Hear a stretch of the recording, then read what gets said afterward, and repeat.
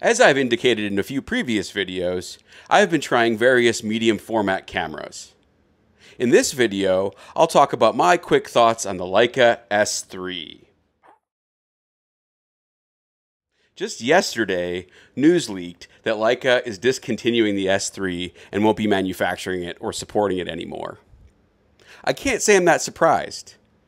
My main takeaway from this camera is that while it's an amazing, typical Leica quality camera, it's old technology. It's a generation old. In my view, this camera seems more like a camera that was competing with the Hasselblad H6D 100 generation of cameras, not the newest generation of mirrorless medium format cameras. And indeed, that's really my only problem with this camera, besides the price. New, this sells for something like $20,000 for the body. These lenses are between $5,000 and $8,000, if not more. I did not pay that for this camera, to be clear. So really my only problems with this camera have to do with the fact that it's a mirrored DSLR type camera, and I've gotten used to mirrorless cameras and the advantages they offer. I'm used to seeing my exposure before I click the shutter, not after, while kind of chimping and looking at the screen. Did I nail it? Did I have all my settings correct? That kind of a thing. This harks back to the days of the Nikon D850 and the Hasselblad H6D, where you would have to take the shot and either have a monitor or a computer tethered to the camera, or you got a chimp every time you take a picture, and I just don't want to do that anymore. So, I mean, in terms of image quality, I would say this camera is also sort of last generation. It's a 64 megapixel sensor that Leica developed. Absolutely beautiful images come out of this. I would say you would be hard-pressed to really see the difference between an image out of this camera and, say, the Hasselblad H6D or a Phase 1. Again, the last generation of those cameras. I have not tried the newest Phase 1 camera extensively, but the Phase 1 IQ3 and IQ4 I have used in the past. This sensor just doesn't quite compare to the 100 megapixel sensor you see in the X2D and the Fuji GFX 100. It just doesn't have quite as clean of images. It doesn't seem to have quite as much dynamic range, but it is still really good. A significant jump over most full-frame cameras. The color science is typical Leica, very good. I think it's actually probably better than some of the newer Leica cameras like the M11 that I think the color science is a little overbaked. It's a little closer to that M10 generation of cameras, which I really liked. The build quality is just tank-like. I mean, this thing, the lens doesn't move on the mount at all. I feel like I could use it as a weapon. It's heavy. Everything is metal. The grip is fantastic. It just fits in your hand. I don't even use it with a strap. I just kind of keep it in my hand like this because it's so solid in my hand. Just absolutely fantastic. You know, top of the pops Leica build quality. No complaints there.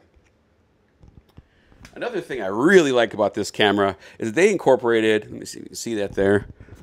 They incorporated both a mechanism for leaf shutter lenses like the Hasselblad cameras, but also mechanical shutter inside the camera. And you just flip this little switch here to switch between them. Of course, you have to have lenses that have the CS demarcation on them to use the leaf shutter. But what a cool solution. Also, that means that you can adapt Hasselblad H lenses to this.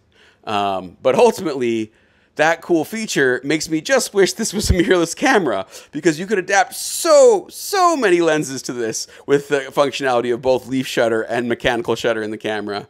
But because it's a mirrored DSLR camera, you really can only adapt things that are adapted by Leica brand adapters, which are like $1,000 each. They're super expensive. Often, the adapters are more expensive than like a whole range of lenses that you'd be adapting to the camera. So, you know, sort of almost cost prohibitive that, you know, in this instance. If it were a mirrorless camera, there would be, you know, third-party adapters you could adapt right to the camera, and that would just be phenomenal. Other things, you know, ergonomics, body-wise, the battery life is just okay. Third-party batteries don't work with this, as far as I can tell. You have to buy the Leica batteries, which of course are crazy expensive. Oh. Another thing I absolutely hate about this camera is that it's got a C Fast card, the old big square guys, and then a CF Express card. having the CFast card in there causes all kinds of problems. It locks up the camera. It doesn't read the cards right. I've had it happen several times where this thing just completely locked up during a shoot. It took several minutes to get it started again, and I was freaking out that the images had been lost. It just wasn't a great experience in terms of the software. I think by and large, Leica has sort of fixed the software issues in its latest generation of cameras, so that wouldn't be an issue in a newer version of this, but in this version, it locks up pretty often, and that is frustrating. In sum, an absolutely fantastic camera. I'll put up a couple of images I've taken with it just to give you a flavor for the output of this beautiful thing.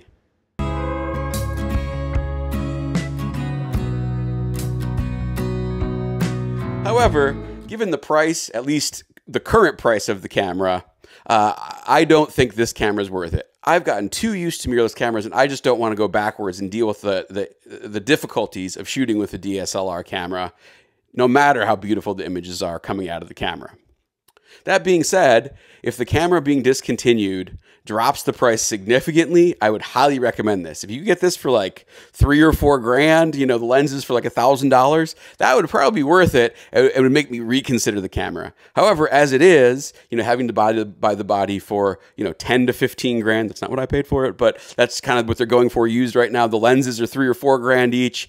I don't think that this is probably the right choice for a lot of people. If you're already using one and you're happy with the camera, I bet you're really excited about being discontinued and hoping that it'll drop prices, because you'll buy up 3 or 4 of these and be totally happy for a long, long time. I totally get that. However, coming new and fresh into the system like I might be, that's a sort of a hard pill to swallow. So if Leica comes out with a medium format camera that is mirrorless like the GFX 100 and the X2D, I will be very tempted to switch again. If it's got this big build quality, if it's this kind of even similar body except mirrorless, oh man, that'll be a great camera. Maybe they bring the price down in line with the X2D, we'll say. And then if you could use these lenses on that camera, whew, that would be a dream. Besides this 45mm lens that I have on the camera right now, I also bought the Summicron 100mm lens for the system, and I may hang on to that lens in hopes that Leica comes out with a medium format mirrorless camera, because man, that is just a beautiful lens and renders beautifully, and it was super hard to find used. So I actually had to ship it from someplace like Amsterdam, I think. I'll put a shout out to the store that sold it to me. They were great. Below, and then the show notes below or someplace. So yeah, you know, if they come out with a mirrorless version, oh man, I'm going to have to really reconsider if it's a reasonable price. But until then, you know, highly recommend it for people that already have it. Wow, what a great camera. Be excited that prices are probably going to drop. If you're coming into medium format and you don't mind a DSLR, I say take a long, hard look at this camera. It's fabulous. Works great with the Leica's app, Leica Photos app. Also, I should mention, which is ironic because the rest of the software does not work that great. Yeah, just a great camera with great image output. But for me, someone who, you know, has been shooting mirrorless, has gotten spoiled with mirrorless, this is just sort of last generation tech, and it left me wanting something else, namely a mirrorless medium format camera. Hope that's helpful. Like, comment, subscribe, all that good stuff. Let me know what you think about the S3. Are you using it? I'm sure there's a lot of pros out there still using it.